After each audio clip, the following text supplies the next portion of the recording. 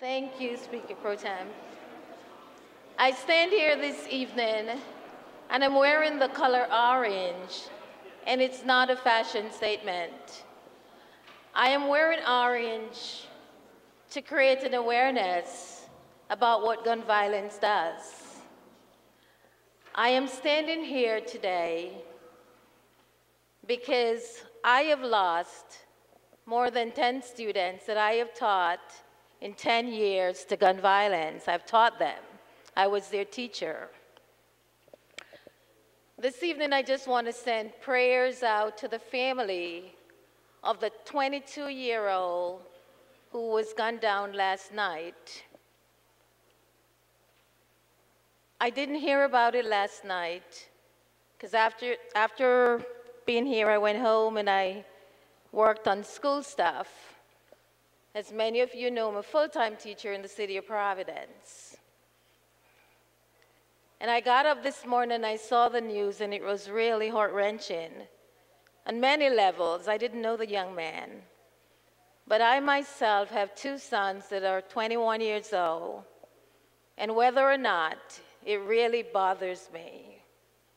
I ask all of us to think about gun violence and to not think of it from the realm of it is a Providence issue. Gun violence, it's not a Providence issue. Gun violence is a national issue, and it's a Rhode Island issue. And I think we can solve it. I think we can solve it by making sure that we invest in our schools and in our communities, communities of color, black and brown, and poor white communities.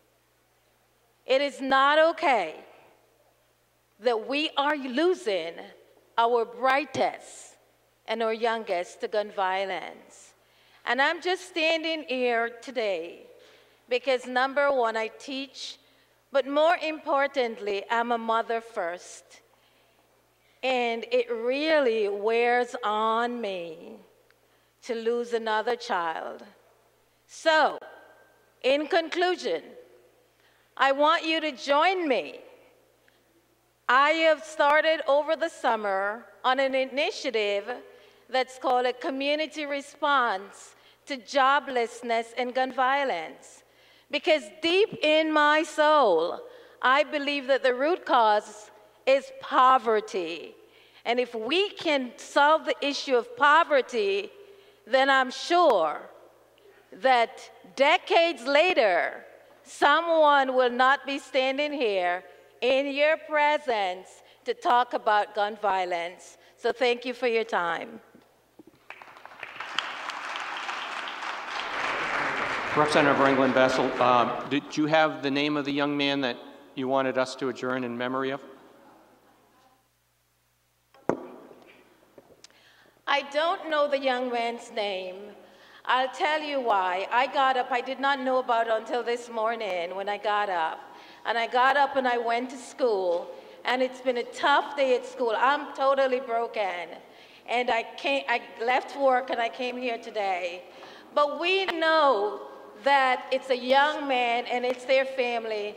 So I ask that you adjourn and we adjourn in his memory. But more importantly, I think we must make sure that the policies that we address the issue of poverty in our core urban areas. So thank you so much. Thank you.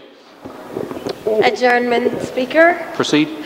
This afternoon, I ask us to close in the memory of the young man that I just spoke about earlier. His name is Jose Contreras. He's 22 years old. May his soul rest in peace. Thank you.